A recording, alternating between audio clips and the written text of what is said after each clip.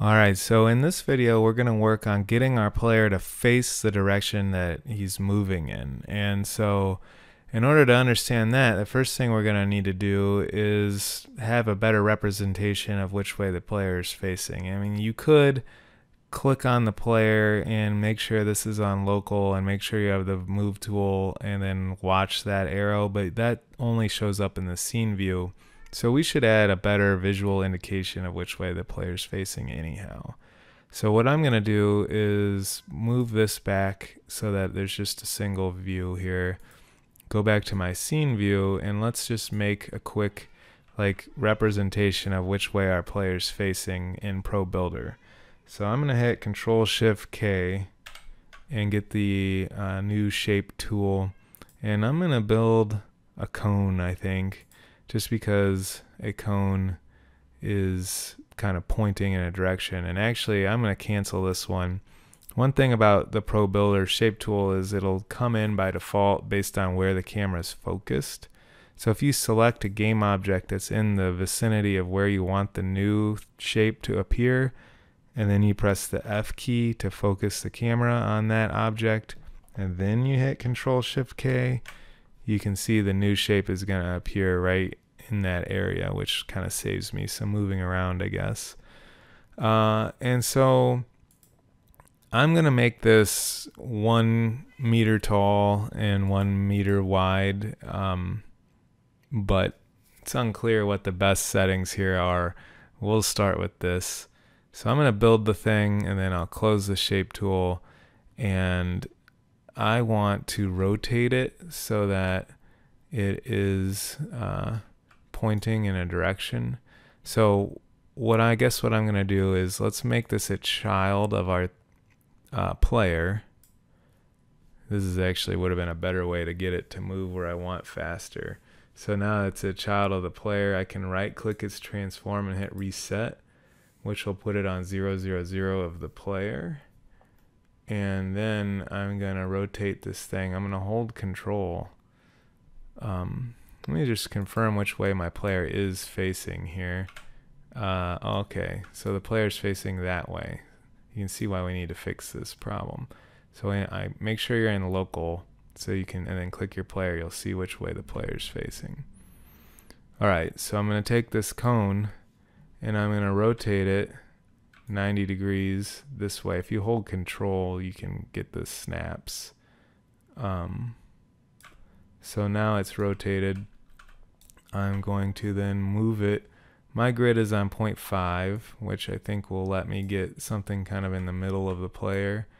And then I'll move it forward a little like that. And that pretty much helps me understand which way the player's facing. I guess maybe what I could do is get the scale tool and scale it down. Well, that's fine. Yeah, we'll scale them down a little. And let's look at the back view of this thing.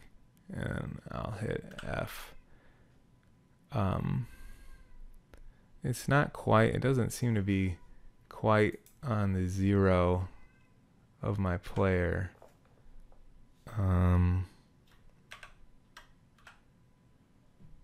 Maybe I'll just kind of eyeball this. So let's get the move tool, and I'm going to turn snapping off for a second.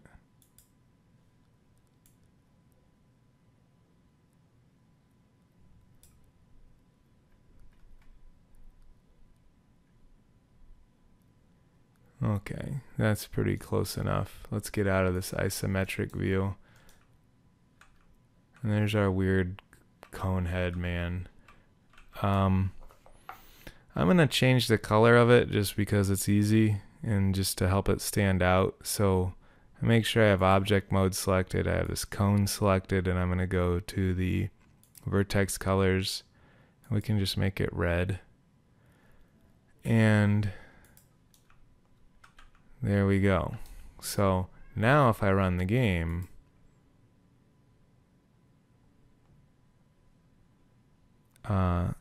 you will see that the player's always facing the same direction. He's not facing which way he moves. So that's what we're going to fix. So to fix it, we're going to have to go into the code. I'll stop my game, go back to this rigid body character controller. Alright, so the basic strategy we're going to use here is to just make a variable that represents the rotation we want to face. So we'll say var target rotation equals quaternion.look rotation, and then use that camera relative input direction that we created earlier. So this will give us back a rotation that is facing the direction of our input, which is the direction the player's moving. And our whole goal is to get the player to face the way they're moving. So now we have a rotation that represents that. And then the next thing we have to do is just set our we have to set our transform dot rotation equal to this target rotation. So this will get us a lot of the way there. Let's save it and test it, and you'll see how it works. So I'm running the game, and if I press forward, I would expect the player to turn and face the direction they're going. And so it works, but there's a caveat, being one, it's just snapping, which doesn't look great.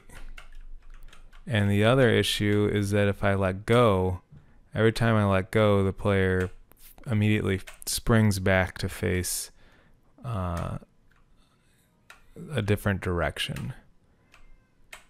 And that's not desirable either. We want the player to remain facing the last direction they were walking in, not pop back and face that original direction. So we can fix both these things. Let's stop the game and go back to the code.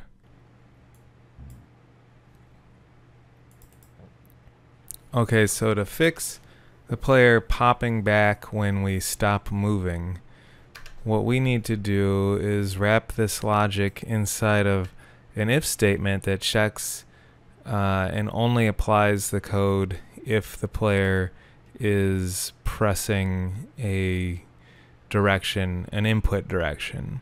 So the problem is coming from the fact that this is getting applied every frame and update and every fixed update, even when the player's not trying to move, which means if the player's not trying to move, this will be based on a vector that has a 0, 0 input, which will cause them to spring back and look in that direction, which is not what we want. So what we'll do is we'll say if input direction, I guess we can look at the camera relative input direction dot magnitude is greater than 0. So in other words, that means the player is actually doing something. Oops. And we will cut these lines and paste them back in there. So let's save this and test if it fixes that first problem.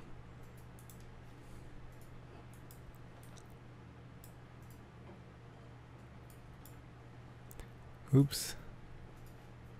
Alright, so now if I let go of the move button, the player stays facing the direction that they were already facing. So that's correct and good. The next problem is to adjust it so it's not so rigid as it rotates. We want it to rotate smoothly. So let's stop our game, go back to the code. Oh, actually, before I do this, you see this little error? It has to do with using a mesh. ProBuilder uses mesh colliders by default, and so we can't have a mesh collider on a rigid body unless it's marked as convex. But really, we don't really need any collision on this little cone, because the only point of this cone is to visually represent which direction the player's facing. It's not meant to have any bearing on gameplay. So if I run the game now, that should get rid of that. Alright, cool. Alright, let's go back to the code. And now we're trying to fix it so that it transitions more smoothly instead of just popping into the direction that the player's face. And so in order to do that, rather than just applying the target rotation, what we're going to do is use the quaternion.lerp function to get a value that is closer to the target rotation than it was previously, and that way it'll like incrementally get to the target rotation rather than just popping directly to it. So we'll get that smoother transition. So what we will do is, instead of setting it straight to the target rotation, we'll set it equal to quaternion.lerp. Oops. There we go. And you can see that the way quaternion.lerp works is it'll interpolate between A and B parameters by T, which is like the interpolant. It's how fast it will transition between A and B. So A is going to be the current rotation, so transform dot rotation. B is going to be the target rotation, and then T here should be a new variable that we don't have, so we can call it like turn speed. And so this thing doesn't exist yet, so we need to create it, and one way to do that would be to hit Control period to get these quick fixes going, and we could generate a field for turn speed. And so I clicked that and it did it, but in order to see what it did, we can hit F12, which will go to the definition, or you could right click and you could choose go to definition. You can see it's hotkey F12.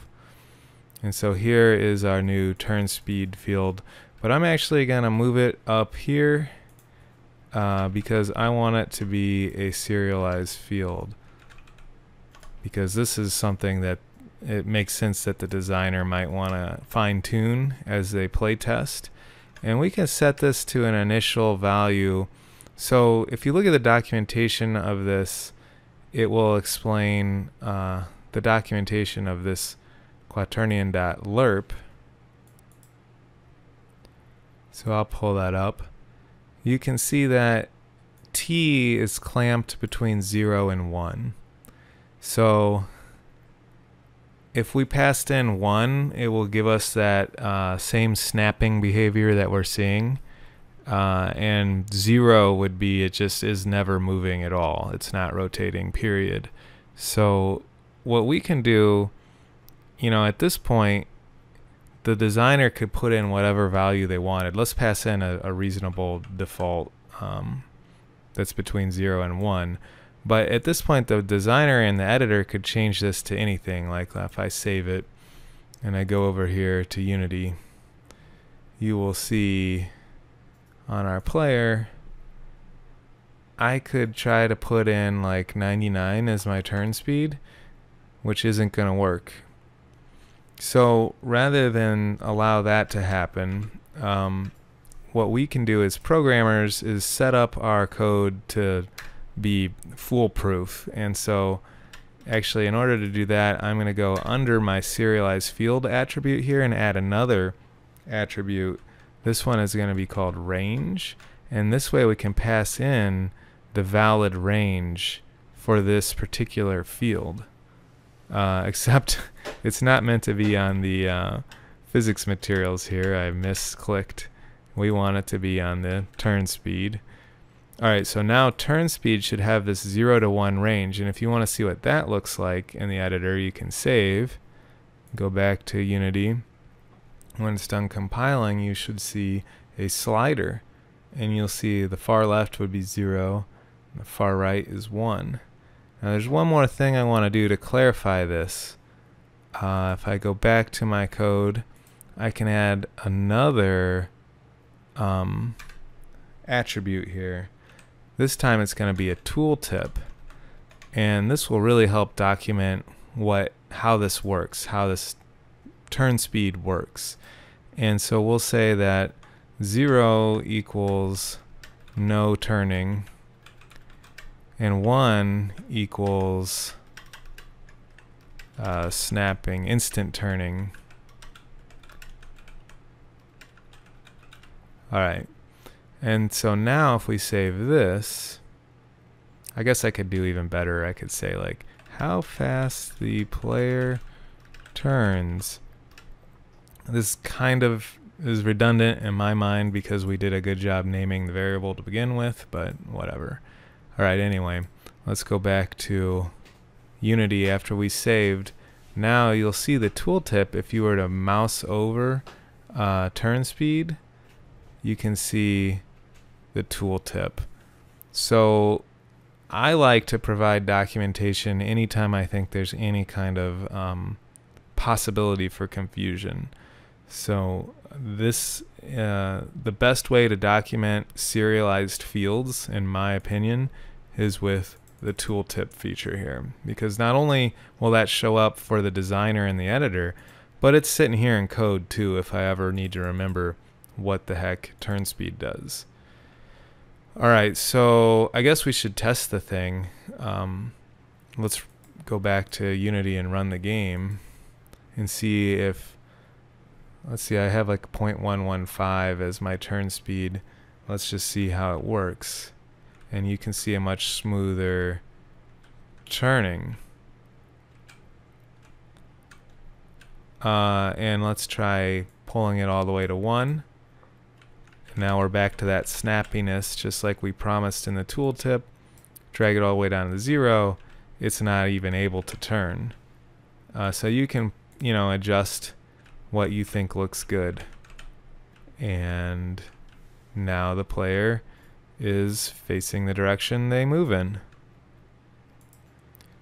Alright, so the last thing I want to do is something I should have been doing in the previous videos, but I've neglected to.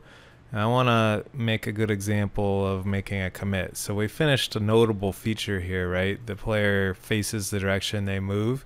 This is the perfect time to make a commit. Really, I should be making a commit after each of these videos, which I kind of have been. I just haven't necessarily been doing it on the video. So this is just an opportunity to make that example. One thing I noticed right off the bat, I have these like extra white space lines here.